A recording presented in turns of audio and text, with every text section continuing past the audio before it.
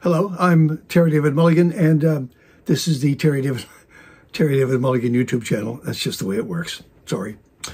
A friend comes back to Mulligan Stew, our basic show. Art Bergmann is his name, and I've known him a long time. I have said this before, and I'll say it again. I'm astonished that he's still standing and talking to me, so sitting and talking to me, and just here with us on this planet. Art has gone through incredible highs and desperate lows over the last couple of years. He was inducted into the Canadian Order of Canada. Remarkable, really. The lows were the loss of his wife, Sherry. They'd been together 31 years. They were a formidable pair. And they loved each other, and they worked well together. And the only way that Art was ever going to survive that loss was to throw himself into his work, and it would reflect his loss, his loneliness, his grief, and perhaps the hope that he held for the future.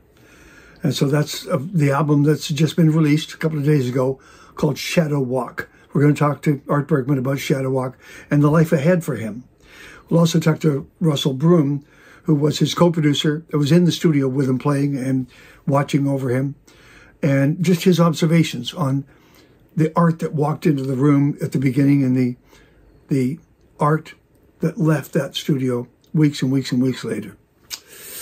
So here you go. This is the Terry David Mulligan YouTube channel interview, the complete interview with Art Bergmann, and a follow-up interview with Russell Broom. Thank you. Thank you. Thank you. He is Art Bergmann. I wish I had actually the album cover to hold up. It's a candle. And it's a darkened room, and the candle is the light. The I don't know where the shot came from, but the album that we're going to talk about is called ShadowWalk. Art Bergmann's our guest. Into a legacy of love, yes. Candle shot on the back is of my late wife, Sherry. Yep. But it just arrived yesterday to headquarters in Toronto at WeWork. And you don't have a picture of the cover, we could send it to you. I was sent the cover, what I thought was a cover with the candle on it, but if that's not it, never mind. That's it. Yes, that's it. Okay. Well, by the way, we're talking on September the 30th, my friend, the day after your album gets released. So I'm going to ask my first question. So Art, last night you kicked off the album release journey at the Rickshaw in Vancouver. How did it go? Why are we doing this? Time travel. No, I'll take it back. No, I'll take it back. It's not fair. I love the fact that you're going to kick off this album September the 29th at the Rickshaw, and which was last night, of course. But we're talking weeks earlier.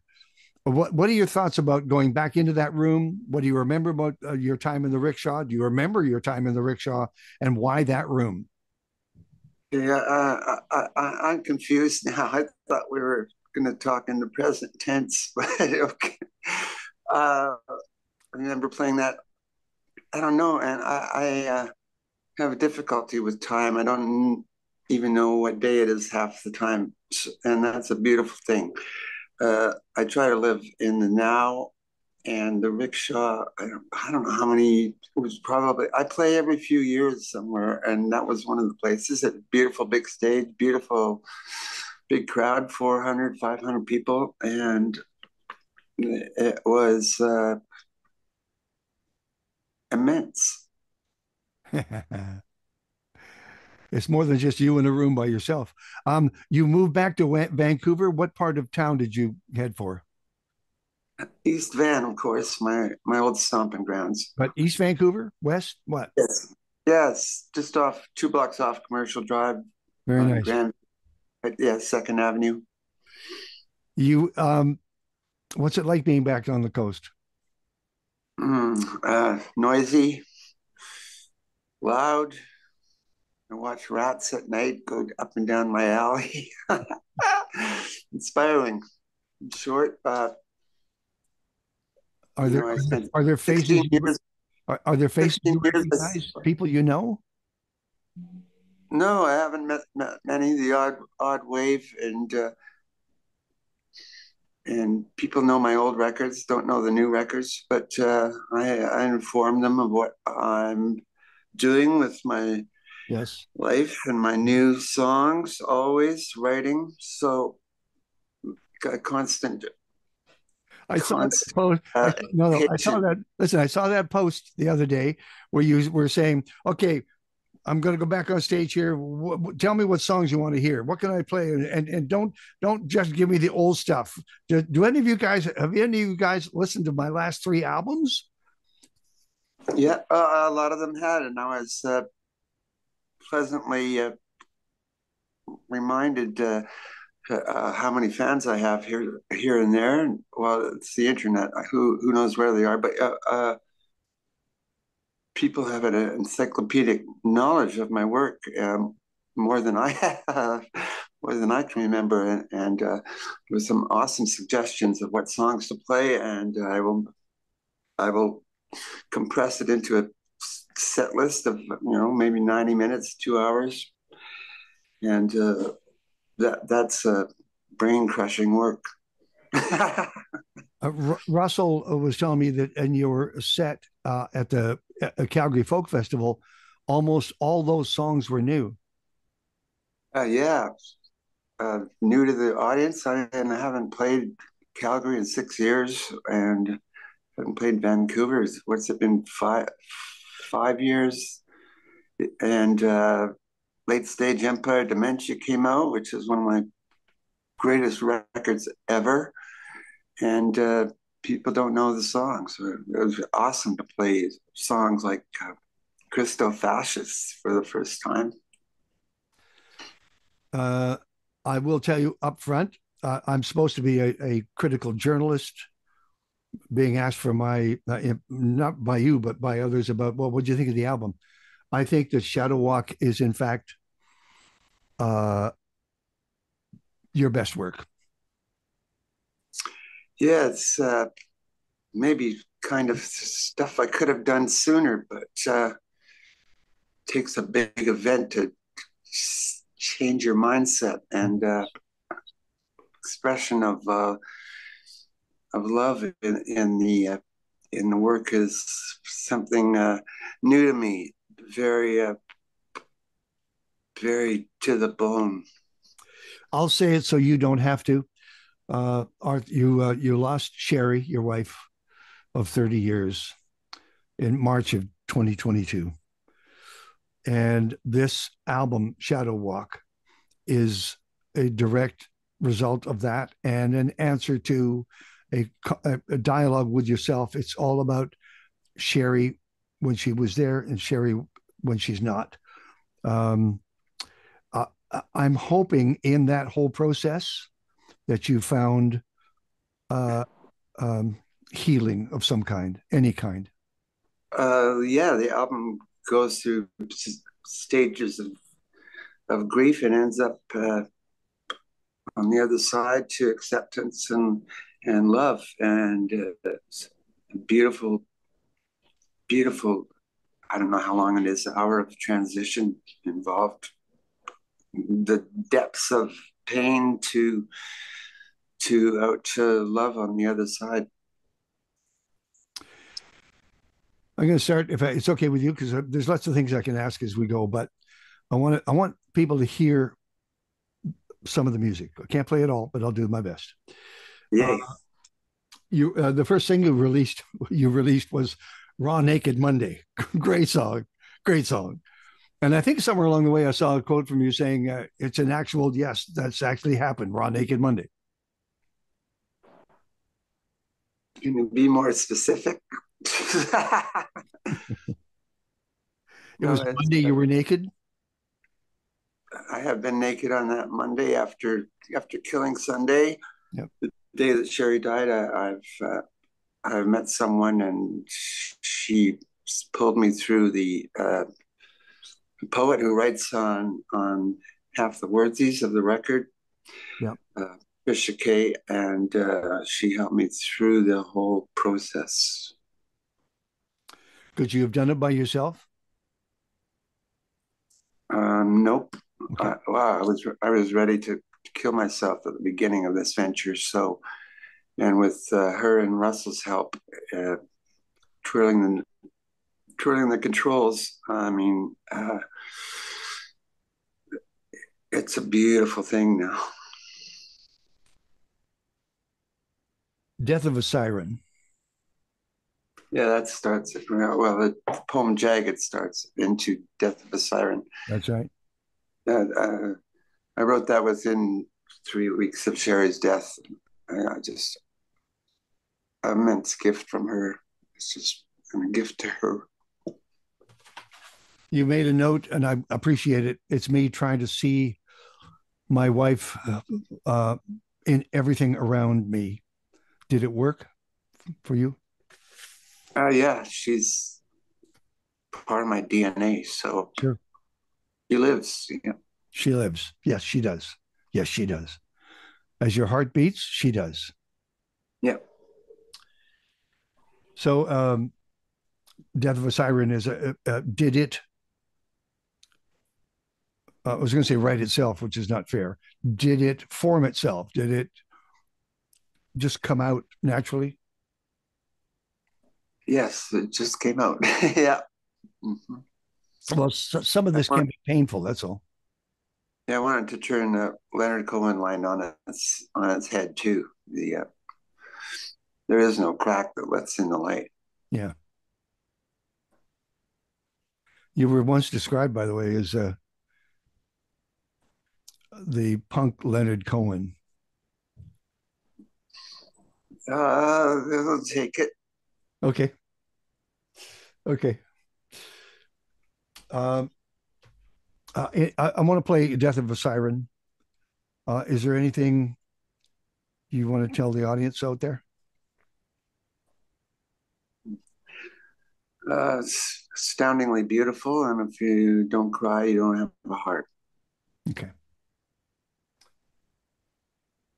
Killing Sundays. I understand Killing Sundays. It's a horrible song.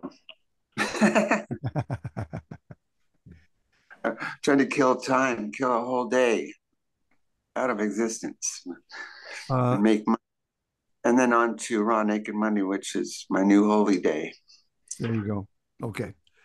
Because they're tied by grief. They're all tied by grief. However, there is hope. There's hope. Yes. In Westerly Caress. There is hope in there. Yeah, that's first intimations of hope came flying over the mountains from Patricia Kay. And I found out she's an amazing poet, and we started to work together. And that song, I took lines of hers, and that was the first one we did together. There's a track, the next track. Excuse me for just doing the tracks. I just want to find a way to play these tunes. The next track is Love 3. Was there a Love 1 and Love 2? Well, yeah, there's love to the first power, love to the second power, and this is love to the third power. So love cubed. And you included some of Sherry's words. You want to share them with us? Yeah, with a bit of advice she left for her family. Regret wears thin through this old skin. I'm having a block this morning. I'm sorry. I got one. Okay. Regret wears thin. Use your youth while you can. Yes. Give your love while alive. Yes. Don't waste a second of your life. With all the discombobulation about you, Yeah. Sink into go local, go love, go local love. Yes. Two things I love about Cut and Paste. It's not written by you, which makes it very special. And I love the tabla by Sonny. It's really nice. Sonny Madharu, yes, he been played on that and Candlelight, and uh, I've always loved Eastern sound that the Beatles brought into the public mind, and I wanted that sound for a couple of these tracks. Who wrote the song? Donna Kerbel, old dear friend of mine from Toronto, and she's been through her own heartbreak and issues, and that song is about addiction, and she nails it pretty hard and with beautiful words. Had she written it with you in mind? No. Okay. She wrote. She's got a band called Luxury Bob, Yes. and that's the artistic name of her work. Something for the pain is the line that stands out for me. Mm-hmm. Something for the pain. In a fine, fast free fall. Yes. Jump from the plane. Something for the pain. Jump from the plane in a fine, fast free fall.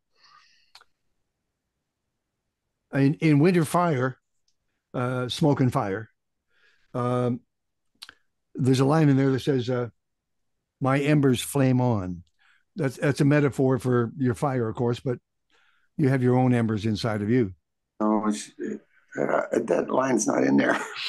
It's Sherry says to me in a winter fire. She says, "I'm here in your winter fire," and she blesses me in my new life and love. And that's the chorus. I'm here in your winter fire. Thank you. I'm failing you. I love Children of Kali. I love the song. Amazing song. A call to youth. Take back your mind. And take back your mind. Where did the song come from? How did it develop? I have the lyrics in front of me. Where did that song come from? Well, I heard it came from a book I heard about, and I've yet to read, but I love the idea. It's in the near future, children of the world, intelligent ones, get together and start assassinating, people like oil executives and the great pigs that reign over us.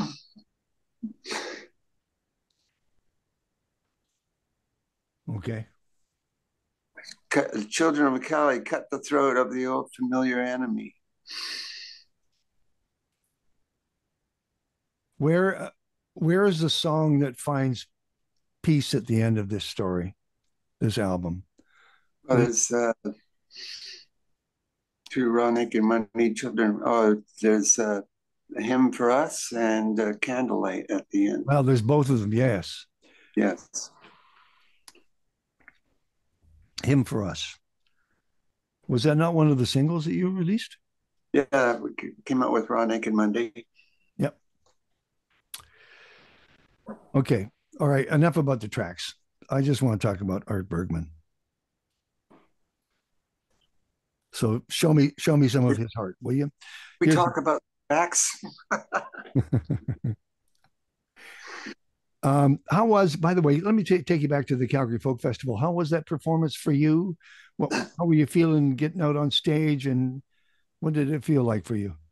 It was great. The band was flawless. They were amazing. I was the only one who screwed up. I started a song with a capo on my guitar neck on the wrong fret, and it came out as this big wash of metal. And in 2 seconds, I recognized it and charmingly changed my capo, and we roared on. And that was the only screw up.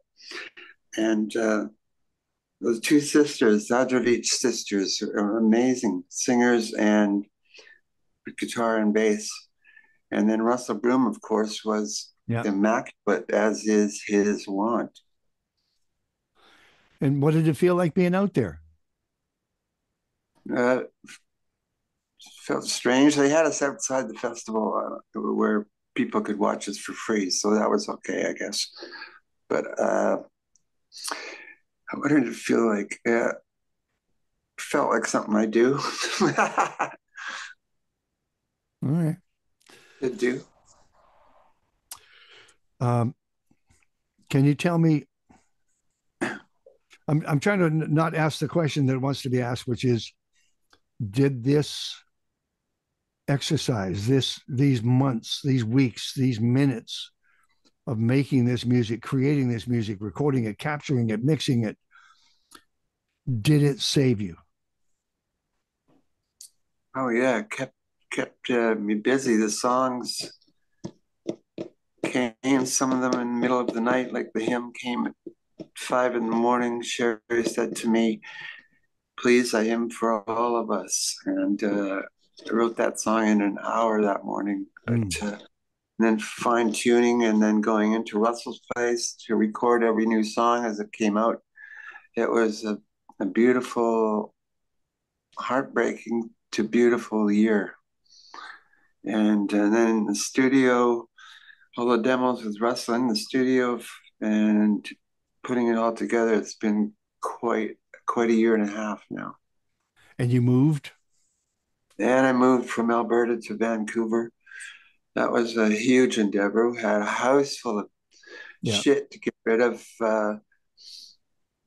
Sherry was a collector of fine things and things that she hated to see go to waste. And we had to distribute all of that stuff. And I kept all the books and important art. And here I am. And with some awesome help from people in Calgary to load up the truck and get it out here. And it's been several journeys at once, I suppose. Did you?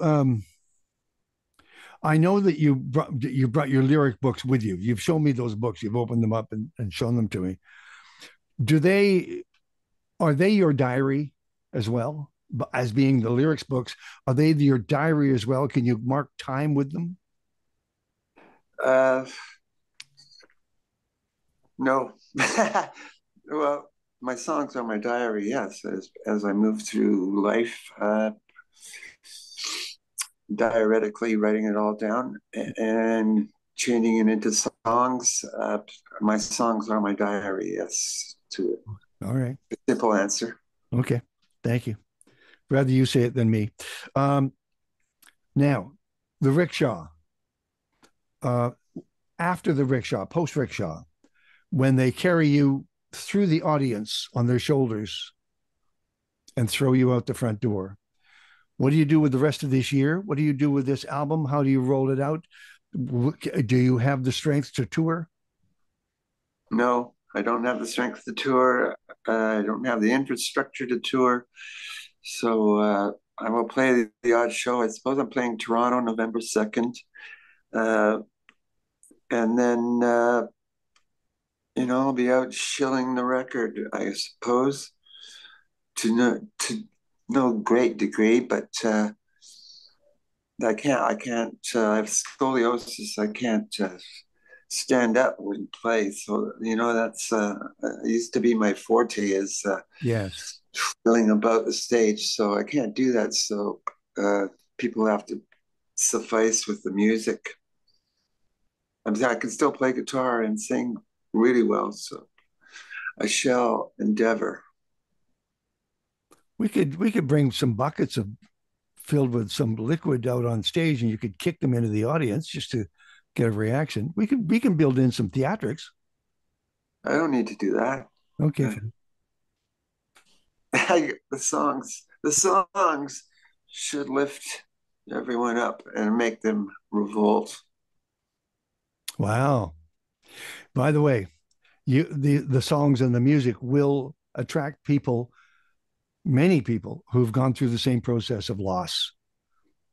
They'll You'll be sharing your journey with them, right? That's right. This album's for everyone. It's not just I met a lot of people after this happened who appreciate my words. So it's a beautiful thing. All right. So here's the deal. I'm tired of asking questions. I'd rather have you talk. Nah, I'm not a talker. Well, I know, but I'm asking you questions, and it feels like it's uncomfortable. Um, I Well, as it's comfortable, it's your job. I'm doing a bad job of uh, locuting my answers. So find some of your own words that you want to say about this album, and I'll step out of the way. Go. Well, can I work on it? Can I? I mean, everything's in the music and the words. I sweated and cried over these songs and worked really hard on them. And with Patricia's help, I mean, she's an awesome wordsmith. I mean, she's encyclopedic, man. Oh, incredible. And working together has been the highlights of my life. Um, so proud of our work together. It's just immense. I don't know what else to say about it. It's has such beauty in there you can dwell on, and you can listen to it over and over, I believe, because there's new bits of cones of wisdom in there if you look and listen hard enough.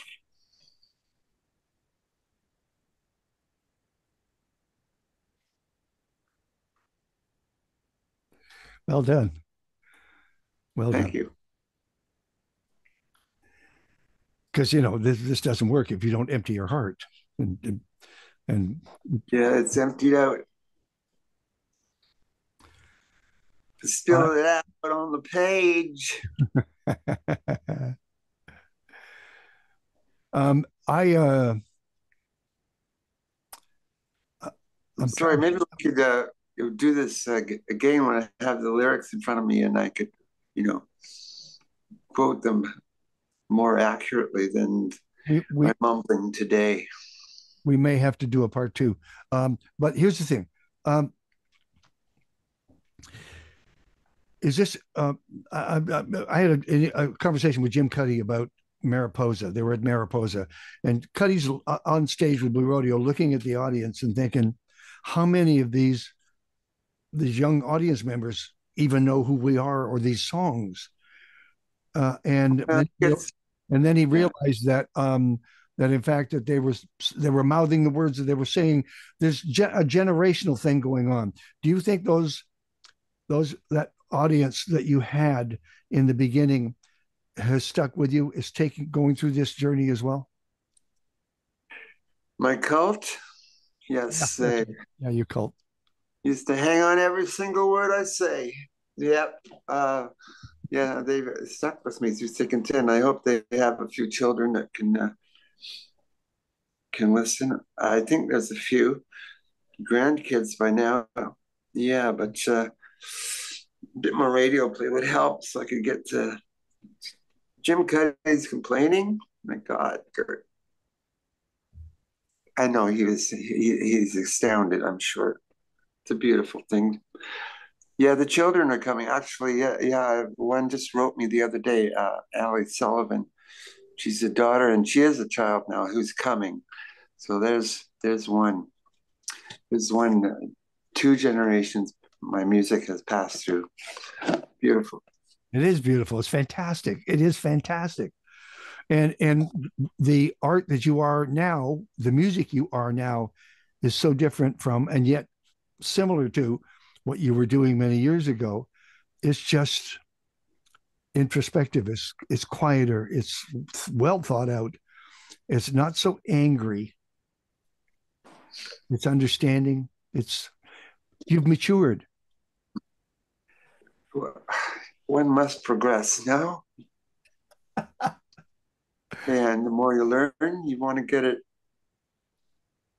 put it into your works. So it's an evolution, and I found I can sing really well. I don't have to scream. I think the music lasts longer that way. Actually, I think you should think about a spoken word record down the way. And I also think It's coming next. Yep. a book would be in order.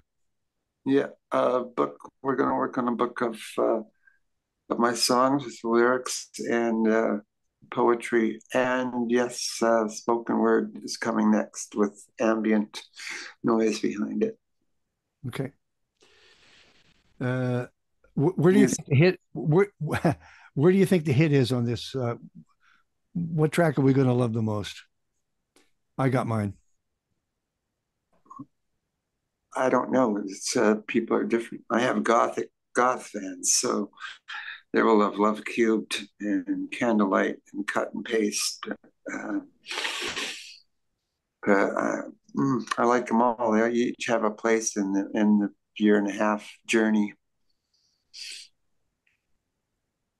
Winter Fire. But as far as hits, Raw Naked Monday's a hit. Yep. Okay. Were you listening to any other music while you were writing? Any other artists? No, I didn't listen to anything.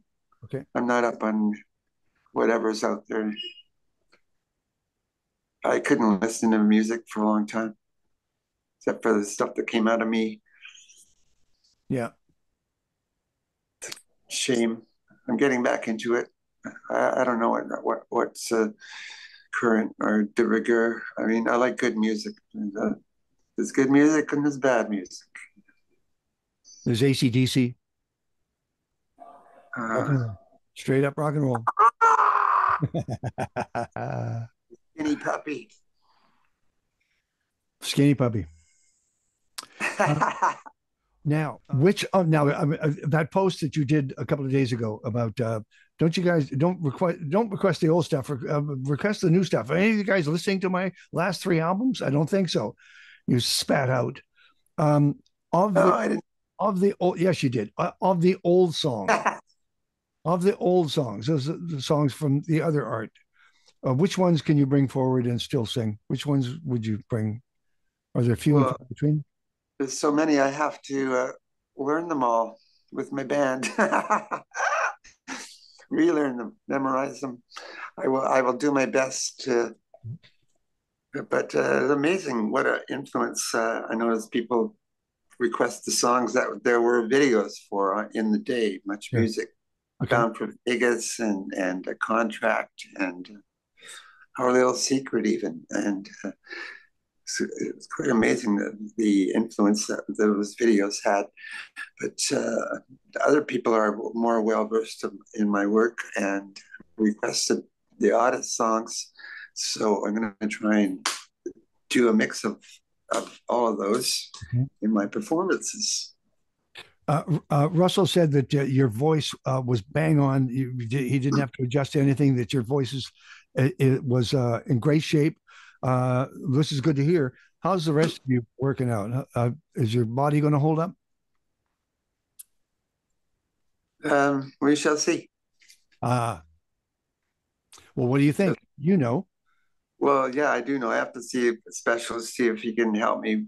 Okay. I can't walk, so it's very far. So I want to be able to stand up and play, but I was going to physio for a while, but it made everything worse. So I have to do some investigation on what's happening with my my joints. I might need new hips and shoulders. Okay. We only wish nothing but the best for you. The fact that you and I are upright and breathing is ridiculous. We're lucky as hell. We should count our blessings. Yeah, I'm many times lucky. I can tell you that. Many times, Art, and many times. I'm astonished I'm still talking to you. I've died many times. Yep. Okay, good luck with this ShadowWalk of yours. Yeah, please. We'll return. Listen. Knock 'em dead at the rickshaw. That was yesterday.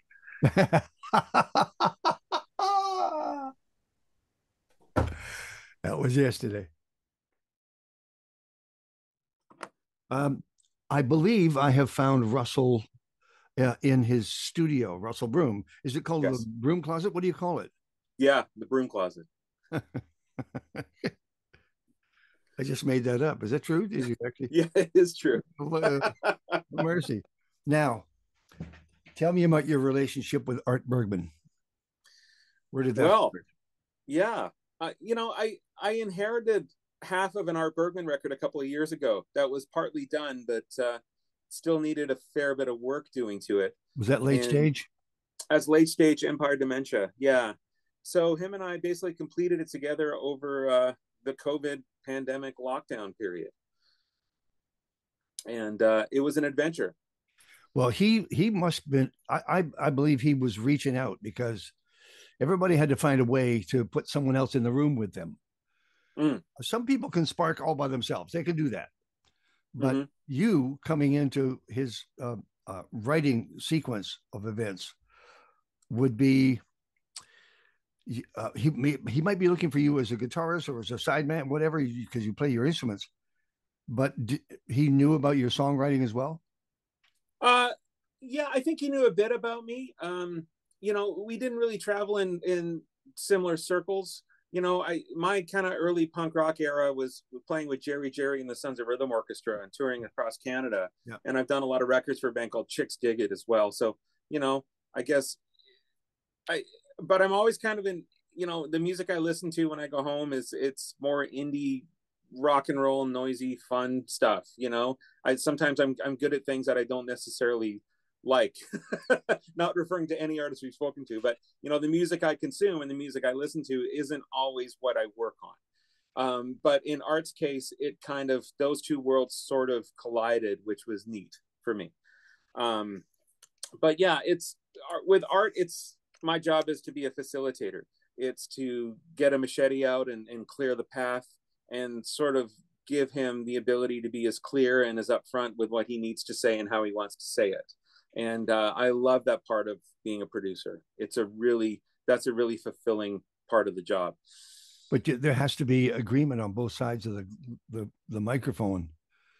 In Art's case, it's more disagreement. I think you have to fight for what you want with it, and that's great. And part of my production philosophy is when I get in the room with an artist, I try and make definitive statements about things, not because I feel I have the answer, but because that triggers a dialogue where people have conviction and they say what they really mean and really believe, rather than the old maybe this, we could do that, because tentative is the kiss of death with music for me. Yeah. And I try and eliminate that, and Art doesn't have much tentativeness to him, which is great.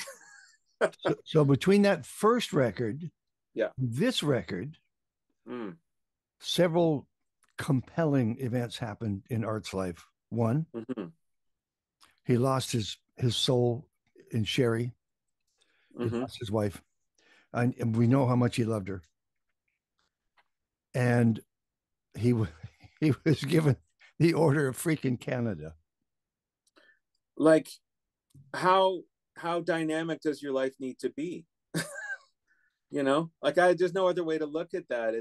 It's the ecstasy and the tragedy in one. Like I can't believe the stuff that the accolades he's earned and the pain he has to go through as a human being. It's remarkable. I think it's bittersweet is what it is. So ShadowWalk. Yeah. Was it called that when you came into the project? Yeah. Okay. Right after Sherry passed, Art reached out because he had a song and it was called Death of a Siren. And that was the first thing we worked on together that was sort of post that experience. And he was still very much in it. So he would come to work on the song, and I wouldn't ask him how he was. I wouldn't dare. It was more, he needed to find a place to put some of that energy and to be creative. And so I was grateful to be a part of facilitating that for him. But to work on something with that level of sort of emotional weight and that rawness is extremely difficult, far more difficult for Art.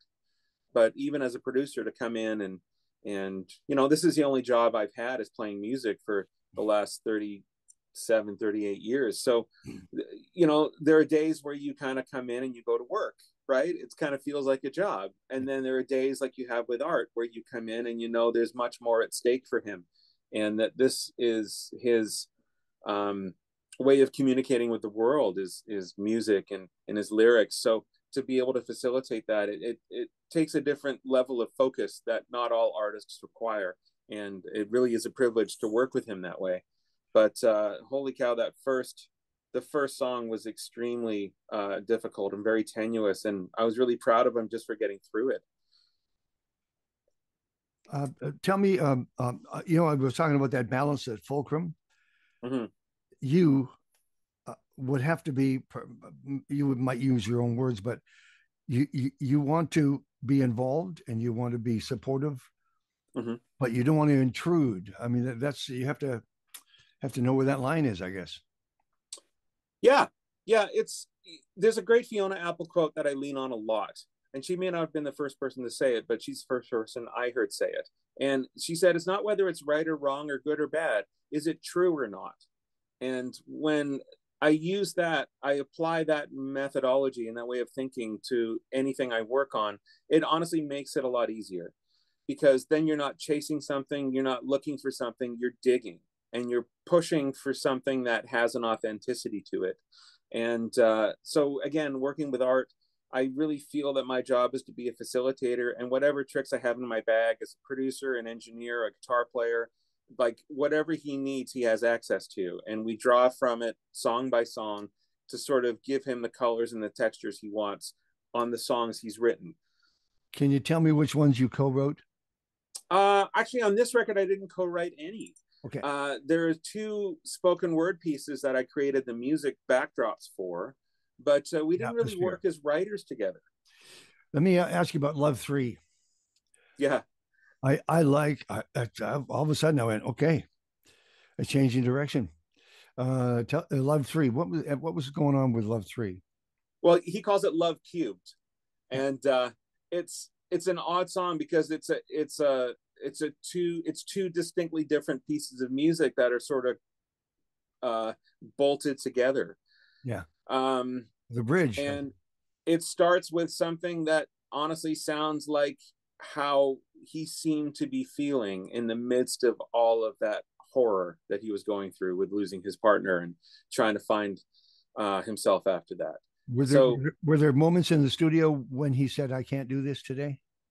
No. Okay. All right. No, he didn't shy away from anything, which was, okay. It's funny you bring that up. Yeah, because you would think there would be days where he couldn't, but no. The thing that made that song different, particularly Love Cubed, was the kind of the moaning noises on the intro. And that was him. He was just like, I want 2 tracks and I'm just going to sound like I'm in pain.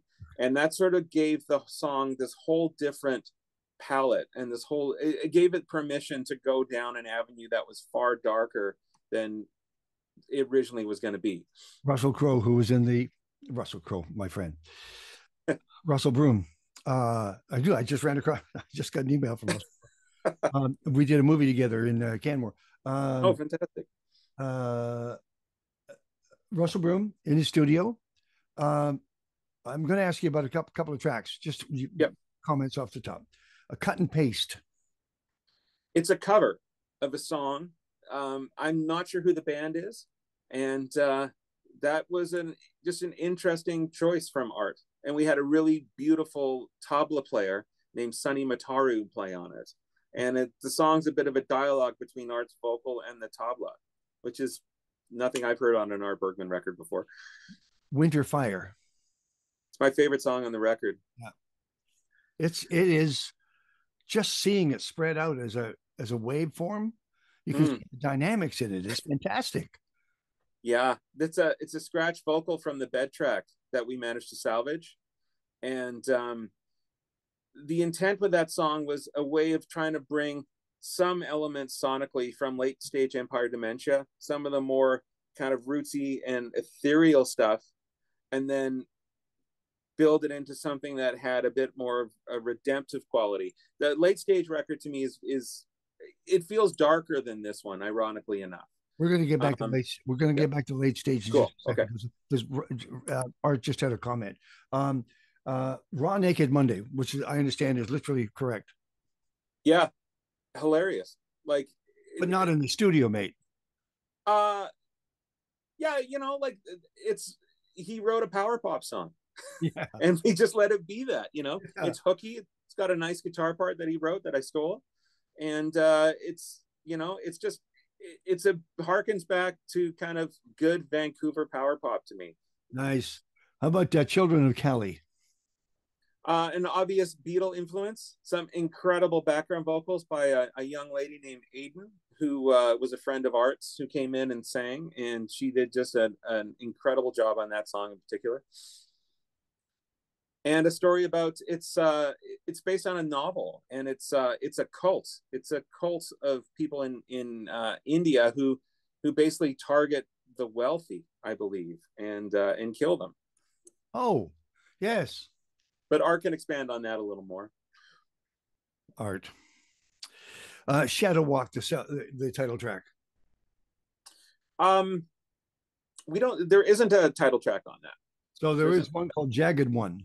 Jagged One, yeah. So the Jagged and Impotence are two kind of tone poems. Yeah. And Jagged we just performed that live together in my little studio. I played a guitar track and he recited it, and that's okay. It. We didn't edit, we didn't clean it up. I've misread the list. So there's Jagged One, Death of a Siren, Killing Sunday, Western Caress, and I my brain put in ShadowWalk at the top. It's all good. No worries. A Hymn for Us. Now, you should ask Art about where that song came from and the lyric and the idea, but that was a song, one of the first songs I heard him do that had a level of positivity to it that was just beautiful. And it's a song of hope. It's a song of love and connection. And it was very different than anything I'd ever worked on with him before. And it's, to me, which makes it extremely brave. You know, like the guy, you cannot put Art in a box. No. You know. What's that last track? What is the last track? Is it Candlelight? Yes. I don't have the song list in front of me. That's right. Yeah, that's an intense song. That's again a beautiful dialogue between Art's vocal and a tabla player, and Paul Rigby playing some really cool East Indian influenced or South Asian influenced guitar parts. But that's a scratch vocal on that track as well that we cut at my studio in Alberta in February, and we basically built the band around what Art sang and played. I was going to ask you about. Damn, I had a good question, and I went to write something down. Let me take you back to Empire Late Stage Dementia. Yeah. I saw a post from Art just a couple of days ago. He was writing to his audience, to his fans, and he said, "What do you guys want to hear from the stage? I'm going to go out and I'm going to be doing some songs. What do you want to hear?" Okay. Does no one want to hear anything from the last 3 new albums? Do you all want to live in the past, my old past? That's what he was implying. It's funny because when we played at the Calgary Folk Fest with Art, it was all new songs. The only old song he did was, I think, an unreleased one called Soul Power that he dug out of the vaults. But everything was from the last 2 records. Yeah, I don't know. He moves forward. Him and Jan are the same that way. They're not nostalgic. They're like, I'm doing something new. I want to do this. Like, I did that. That was a different person that did that music. Now I'm someone different, you know? Well, he is a different person, although the basic core of Art Bergmann is still that guy. Yeah. There's a dark core there where it shows itself in really, really, really dark jokes. Yeah. And extremely vulnerable and raw lyrics. You know, I'd venture to say he's a punk rock Leonard Cohen. Now there's a terrible soundbite for you. But to me, he has that depth of vulnerability and honesty and beauty in describing it. And he goes where a lot of people fear to tread, you know? Okay, Russell Broom. I got the question back, and that is, How long was the process from the time you started to the time you finished? Um, How many months? not that many. I'd say Okay. 6 to 7 months. In Yeah. those 4 to 6 months, Yeah. did you see the music and the experience of creating these songs change Art? Did he come to grips with his grief? Did it give him some healing? That's all I want to know. Yes, I think I think the version of Art that he currently is incredibly inspiring and positive, and it, he was like, this was a difficult record to make, and he was the most solid person in the room every day. Like, Wow. and I don't think that's sort of the story about him, but he was a total leader on this. He had great ideas, he had great vision, he was brave to follow other ideas, and he was positive the entire time. Like, he made this a difficult process actually really pleasurable, and I did not think I would say that. I think I happen to think I'm going to tell you right now. I think it's Juno material. I think it's as good as he's ever done. I agree. I think he's captured a moment in time that is something we all fear, but he's interpreted it through his lens in a way that makes it beautiful and heartbreaking. And yeah, it's an important record as a human being. I think the I was things gonna, he's articulated. I was going to say I was going to say to him, I'm really proud of you, and he might tell me to go fuck myself. Yeah, which probably means thanks. But I'm proud of him too. Like, he put a lot on the table with this record emotionally, and that's like, what more can we ask from the artists that we whose music and art we consume every day, and take for granted. So when the song, for example, when the song like oh,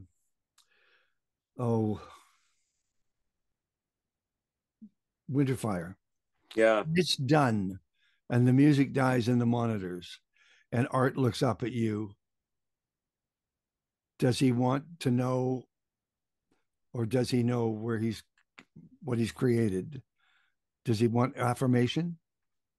uh that's a good question. I'm a really positive person in the studio. Like, I try and lead with love.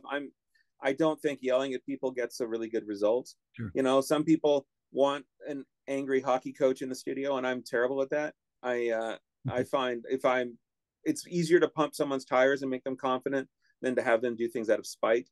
So, but with Art, I think I would just simply, if something was astounding, I would just be like, that was really good.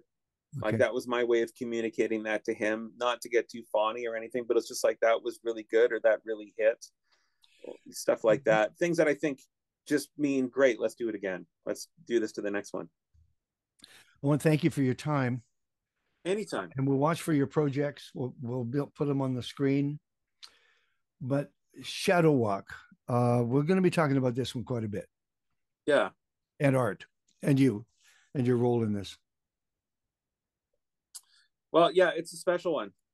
It's I'm proud of everything I get to work on, but this one, just, it felt like, I think there are songs on it that feel like you're seeing pages of a diary you should never ever be allowed to see, and there's other things that are so filled with hope and positivity that it almost feels like it's synthesized, because that's the only way you can get through grief, is to talk yourself through it. Like, there's so many layers to this record. It's two things. Did he keep a diary? I don't know. He has books. He's shown me his books, but those His are lyric books. Yeah, I don't know if they're diaries. They're yeah. There's well, then the lyrics become the diary.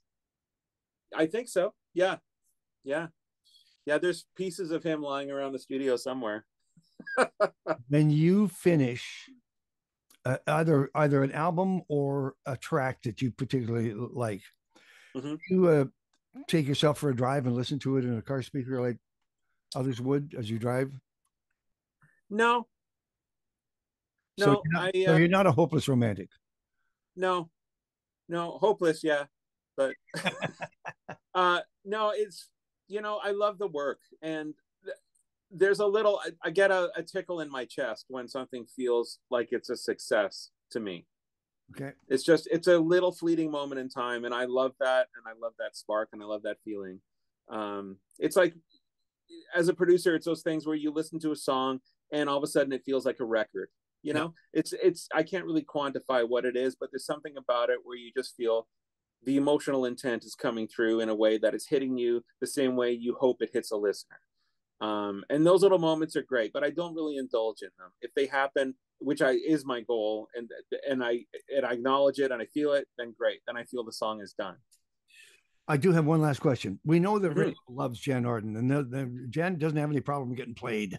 Really, they're welcome her with open arms.